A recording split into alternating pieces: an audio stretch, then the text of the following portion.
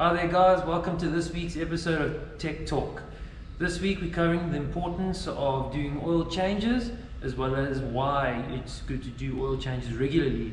This week we'll be changing the oil on a two-stroke machine here, the transmission oil, and on the left hand side here I have my trusty colleague and technician Juan to talk you through the process. Okay, so we're going to change the transmission oil on this 150 TPI. The transmission oil on a two-stroke machine is there to lubricate your bearings, gears and shafts on the transmission as well as your clutch. And the clutch is the part that dirties your transmission oil on these machines. The clutch wear is what will actually wash off into your oil. The manual recommends that it's been changed every 10 hours. But it could be more frequent, depends on the amount of clutch use. So use your own discretion. If you feel that you're slipping or using the clutch more, you are more than welcome to change the oil more regularly. That will keep your clutch fresher. Okay, I'll quickly cover the simple tools you will need for this task. To start off with, the 8mm T-bar, just to remove the bash plate on this bike. This will differ from bike to bike, depends on which bash plate you have on.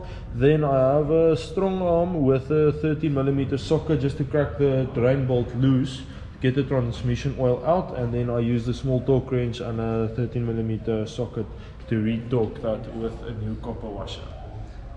This is the oil we will be using here to change the transmission oil. This is a Motorex 40 top speed 15W50. This is what the manual recommends we use. And as you can see, as I said, it is a 4-stroke oil, so a lot of people do confuse it for a two-stroke oil because it's a two-stroke machine. However, this is the correct oil because it's going into the transmission, which is very similar to a 4-stroke transmission. This is the correct oil. The two-stroke is the one that will go into the two-stroke tank on the TPI that's been burnt with the fuel. So don't get confused that this is a two-stroke machine, it needs two-stroke oil in the transmission. That's not the case. So yeah, this oil has a rating of JSO MA2, as you can read there. This is just to show you that it is suitable for a wet clutch because this clutch is running in oil. So if you're looking for any other brand of oil to put in your transmission, if you see that rating on there, you know it can be used with a wet clutch. There is certain oils with friction additives that's not recommended to put into your transmission as it will cause excessive clutch slippage. Okay, it's very important that you ride your two-stroke for a bit before you change the gearbox oil, just to get all the gunk loose and get your oil warmed up so it will drain good. Unlike a four-stroke, this will not warm up sufficiently just off idle. So yeah, make sure you ride it and get the transmission like warm before you drain your oil. Okay, cool. So let's show you the actual task of draining the oil. Obviously, start taking off the bash plate.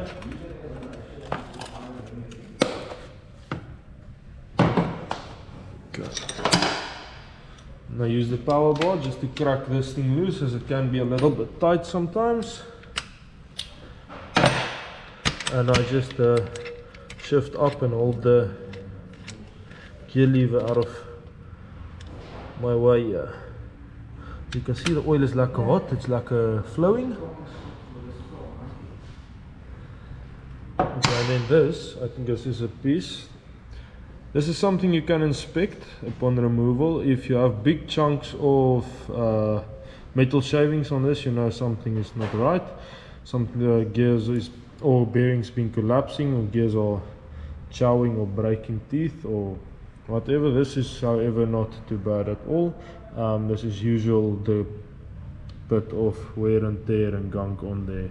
So this will just be cleaned off and installed with a new copper washer. Okay, so on all the 125s and as well as the 150s now, they actually have a drain plug on both sides of the engine casings, where the bigger bikes does not have that, and this does not have a magnet on either.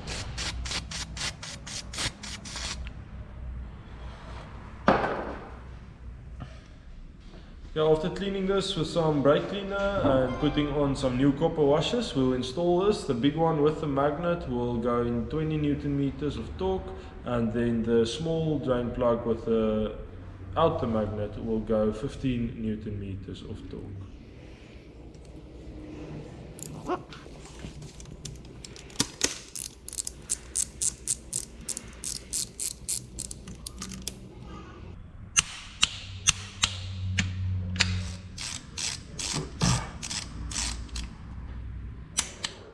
Okay, filling the oil on this bike, it takes 800 milliliters of oil. Just check your service manual, that will specify what the capacity is of your transmission oil. On the KTMs from 125 till 300 two-stroke are all taking 800 milliliters of oil.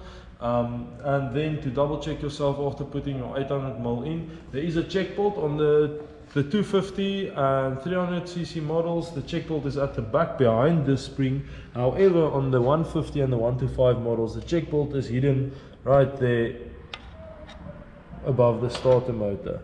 So yeah, you'll just check, take that out. As soon as you see oil running out of the hole, just as it's about to run out of the hole, you know your oil level is perfect.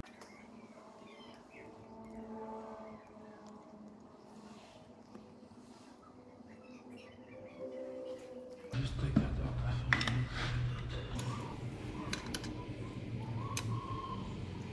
You can see there's a little bit of oil. It's not running massively quickly, it's just showing up there in the hole. Then you know your oil level is correct.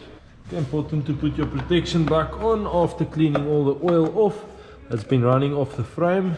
Okay, if you found this episode helpful, please like and subscribe and leave a comment below for any questions or suggestions. Well, that concludes today's episode. We hope you found it useful, and join us again next week where we will cover the importance of doing coolant changing.